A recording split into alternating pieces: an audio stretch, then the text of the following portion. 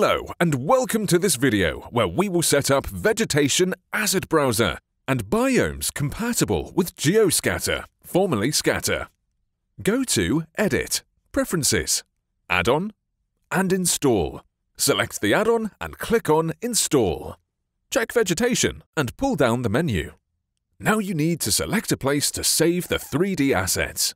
Anywhere on your computer, it's up to you. Now let's install the assets. Click on Install Pack and install the Volume 1. Wait a few seconds for the installation to complete, then install Volume 2. Don't forget to save the preferences. Close the panel and go to the N panel. In the tab B Production, you will find the add-on Vegetation and all the assets. Now let's set up the Asset Browser. Always in Edit, Preferences, go to the File Paths tab. In Asset Library, click on Plus.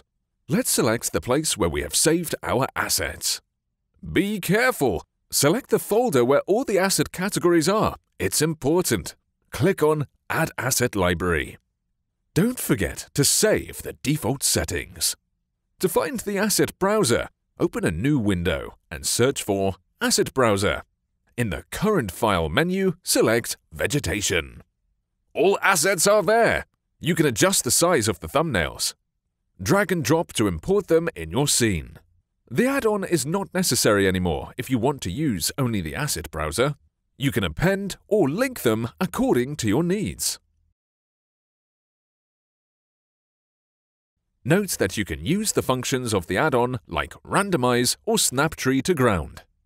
However, the animation options will not be available with the Asset Browser.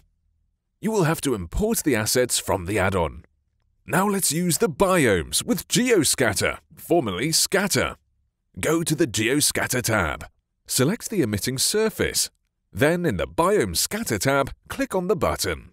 In this new window, go to Preferences, and in the tab Installer Packages, click on the button. We will install the Scat Pack.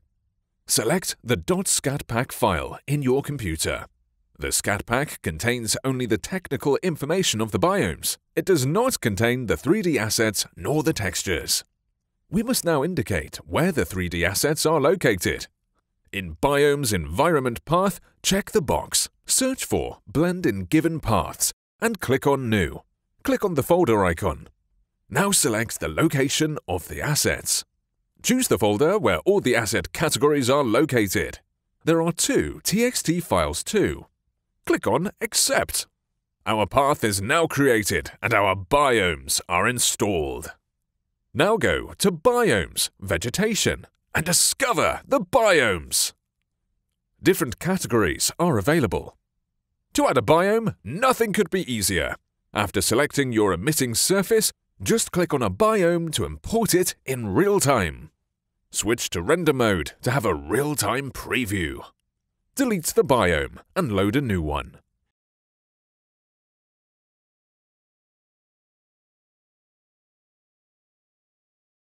The result is really great!